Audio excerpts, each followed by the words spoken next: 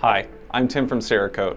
We did a heads-up corrosion test with our Elite Series Blackout against Xylan's 1424, Teflon's 420G, and 950AG coatings. We put these coatings to the test in our salt spray chamber that we use for a modified ASTM B117 salt spray corrosion test. The coatings were applied to plain steel bolts and zinc-plated hex nuts to increase the galvanic corrosion rate. The Cerakoted bolts were coated in our E-100 Blackout to the recommended mil thickness. The Xylan and Teflon bolts were also coated to their recommended mil thickness by third-party applicators that are certified for each coating. The test was to measure the amount of red rust that would appear on the shank of the bolt.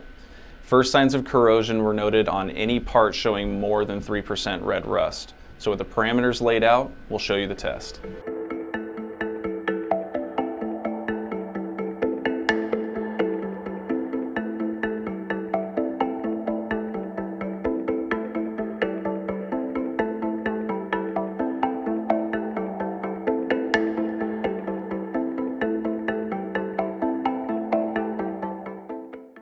First signs of corrosion were noted at Teflon 420G at 24 hours, Teflon 958G at 48 hours, and Xylan 1424 at 530 hours.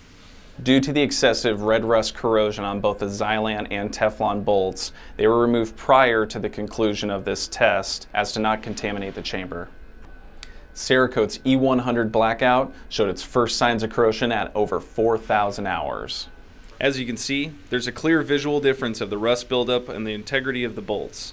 Cerakote's corrosion resistance outlasted the industry-leading PTFE coatings by over 3,470 hours. Cerakote is driven to creating and providing superior coating solutions. This test shows that when corrosion protection matters, Cerakote is the solution.